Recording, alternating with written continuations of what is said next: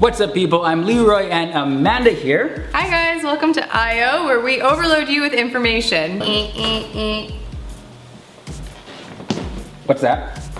My Robocop dance. Oh, because for the next story, Robocop is a real thing. There's this new device coming out called the Golden Eye, and basically what this is gonna do, it's gonna give police the ability to see through walls. It's gonna monitor people's heart rates. You wear it on your face and now it can show some of those maps, and also it's operated by voice command. So what can't it do? Well, as creepy as the glasses may sound because it can see through walls, the good thing is though it can't see through people's clothes.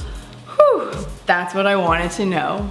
This technology is going to be used by the police, firefighters, and all those other official type people. You know, it's completely decked out. Like, you can scan license plate right there. It has like a built-in camera. It can make your coffee, massage your foot, anything you want basically this glasses can do. Is it one of these things that's going to be a tool where we rely so much on it that we forget about us being people in these roles, like having certain skills to find out certain information? There's a fine line between being a helpful tool and being something that we often rely on, i.e. GPS.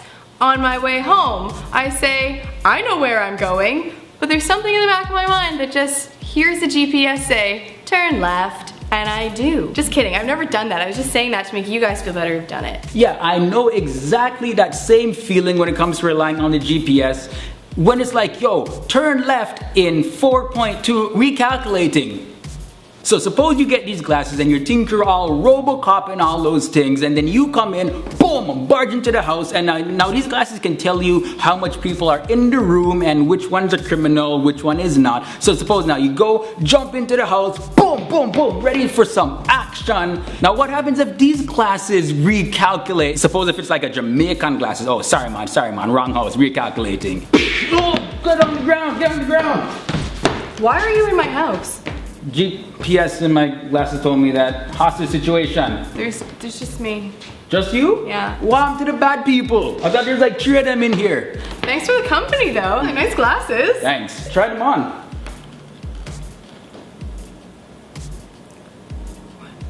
It's telling me to make you waffles?